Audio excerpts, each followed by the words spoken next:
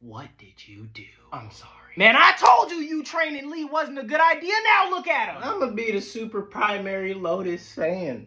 Kaioken.